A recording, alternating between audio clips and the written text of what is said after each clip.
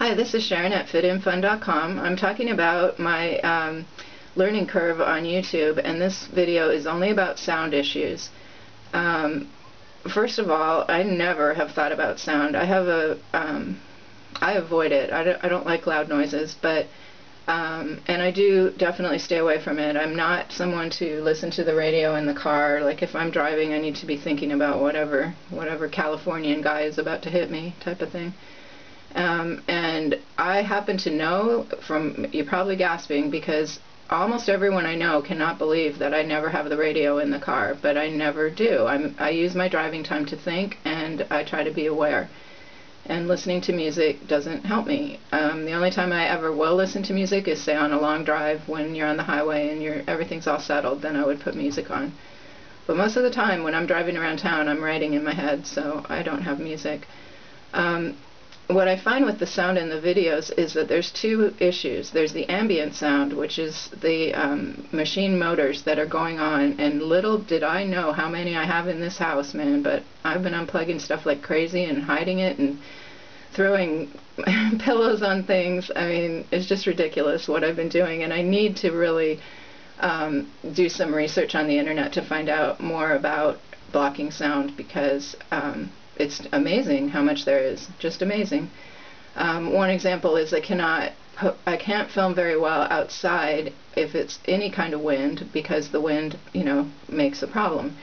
Well, same thing at the beach, same thing at the bay. There's just different places where it's never quiet, so I really have to keep that in mind, and I have a lot of thinking about that. The second noise would be an intrusive noise: people, planes, cars, skateboards, anything that just goes by outside my house that that's picked up by this sound. And what it turns out is that the cameras pick up way more than you are bothered by it when you hear it. So every once in a while, it hasn't happened a lot, but sometimes I do a video and some point in the middle something starts happening outside, and one time a guy was mowing the lawn like 4 houses away and across the street. So all of a sudden the whole video was bad, but when it happened I didn't notice it. I wasn't paying attention. That was an earlier video, and that was one of the times I kind of woke up about it.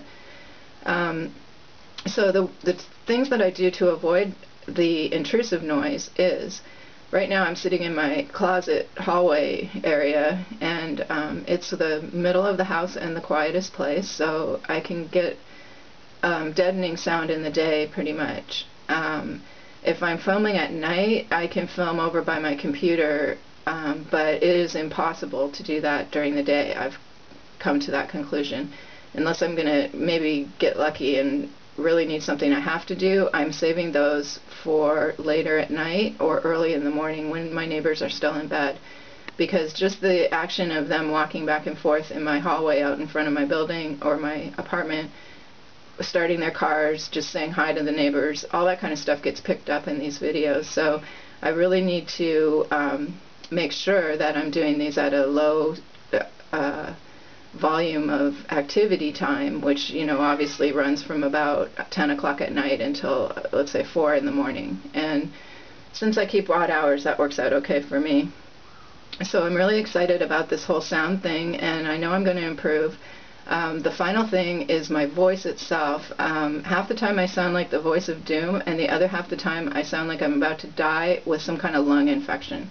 And I had no idea I had this postnasal drip. I do smoke sometimes, like 5 or 7 cigarettes a day, and more in a stressful time and less when I'm not. Like when I'm working, I don't smoke as much.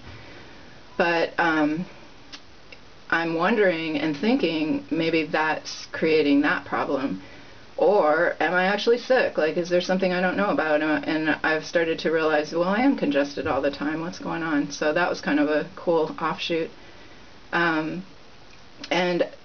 based on that, and my voice of doom and everything else, that's another research project, is to look up and understand how to improve your voice. There was a woman in town that does some kind of voice coaching, and I sent her an email asking her if she would help me, and I got no answer. It's like, oh my gosh, you're advertising your thing and you're not even going to answer. So yeah, my name is mud in this town, but that's alright.